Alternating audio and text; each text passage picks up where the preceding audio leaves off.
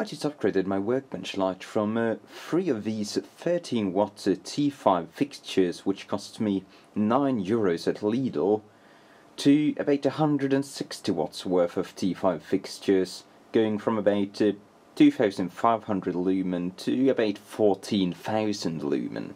And to celebrate this rather useful upgrade, I figured we'd take one of my old lights apart, because I really am quite curious to find out what makes a €9 T5 fixture, with electronic control of course, work. Given their less than expensive nature, I actually think these Livarnolux fixtures are pretty nice.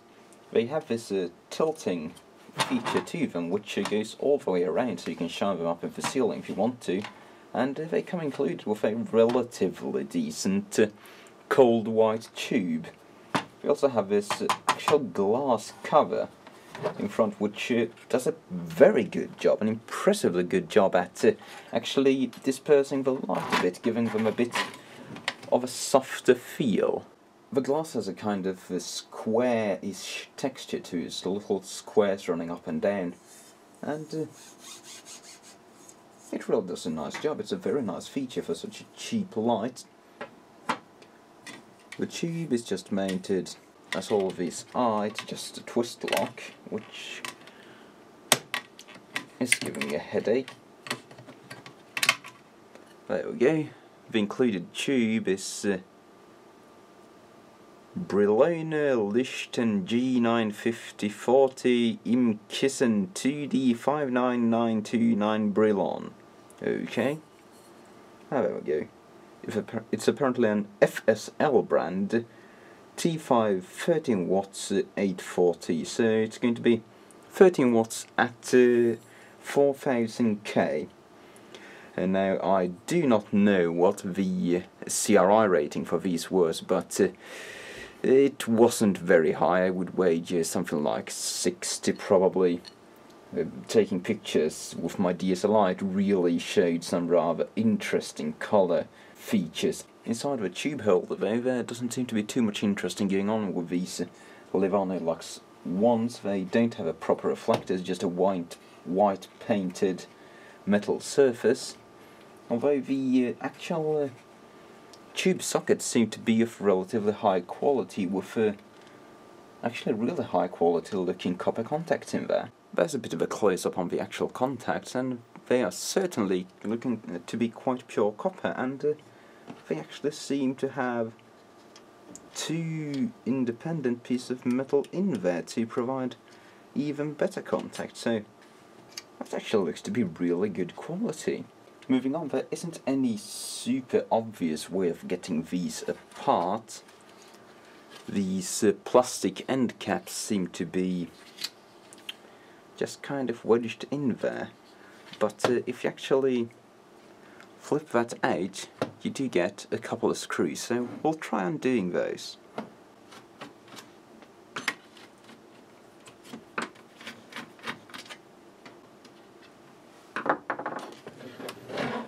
Alright, screws are out. Is this going to come apart?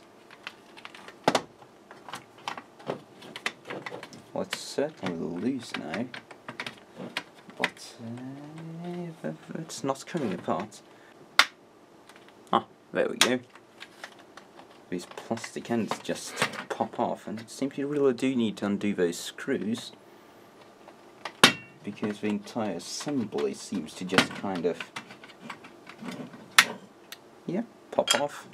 There we can see the cable rating for the rotating assembly. And that actually looks like a relatively decent construction. The cables don't seem to pinch, and they have plenty of space to move around inside of the plastic end cap, so I'm actually very positively surprised by that, although the quality of the cable seems to be a bit on the weak side. They are quite hard, plasticky feeling. They are not, definitely not rubber cables, so how long that's going to last is a bit of a mystery, but really, even with the cables being made out of plastic, this actually looks way better than I expected. There are parts coming out now. So, how's this? Yeah, now we've got a couple of small screws there holding the inner plastic end cap onto the metal assembly. So we'll just undo those. This screw seems to be slightly longer than the other one, so I shouldn't mix those up. And now that's... yeah, now everything's coming apart.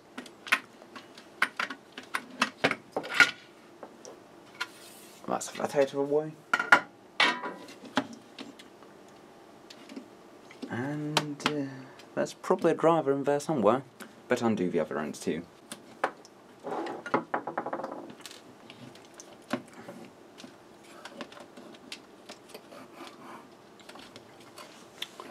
Okay, so one of these ends has obviously been attached after they installed the ballast, which is going to be in there somewhere. Yep, if we look real closely, we can just about make out the contour of a ballast just shoved in there somewhere. So in order to get the ballast out, I think we need to pop out this switch, because these only affect the single light. The switches don't affect the light further down in the data chain. So if we can just give this...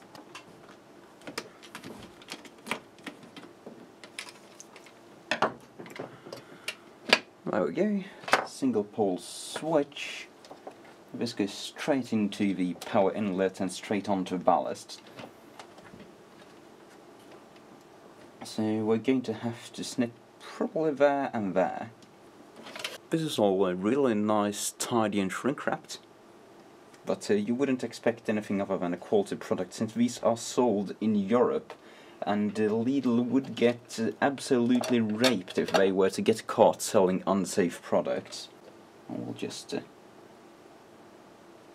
snip there, snip there, there and there as well. Just resolder those and reassemble it, and this should for the most part pop out, except that we also need to snip here in order to get the other end connector off.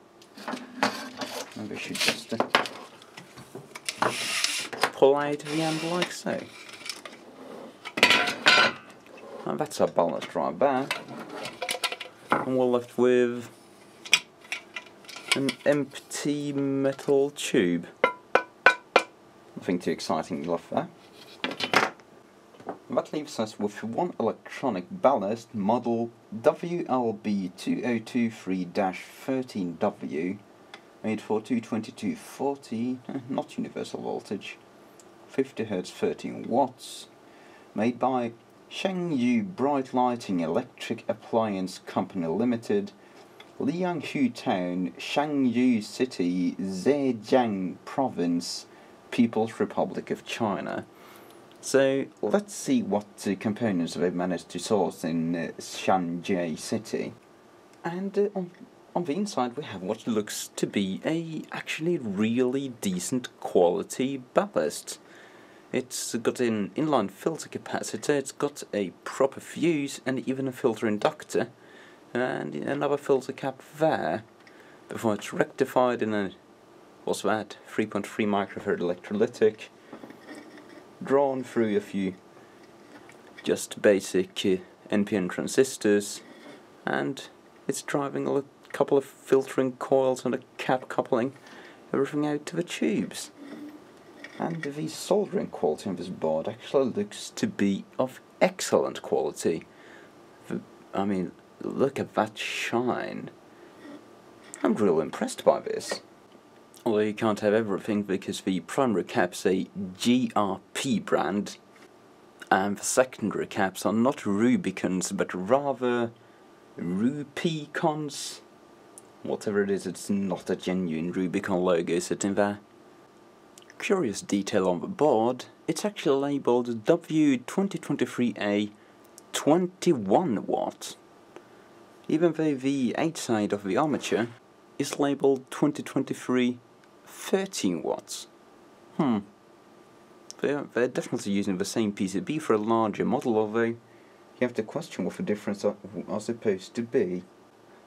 Because there doesn't seem to be any obvious hot swappable, so to speak, components which would make up the difference between the two models. So they probably just to make production runs with one model, and then they switch the components in the pick-and-place machine and make the other one.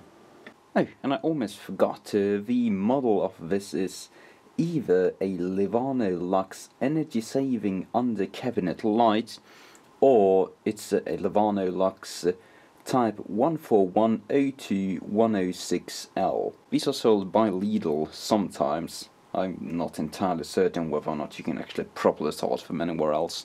So there you go, that's a quick and dirty teardown of a €9 T5 13 watts armature, and I must say that I'm quite pleasantly surprised by it. Aside from the shoddy electrolytics on this board, it really seems to be a very high quality 13 watt T5 driver. I'm quite happy about my purchase actually. I can't spot any obvious weak spots on them, except for the caps, so I think these are going to last a pretty long time, so I'm probably going to spread them out across the house now.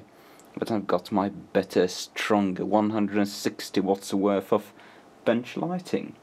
So, thank you for watching. I hope you found it enlightening. Cheerio.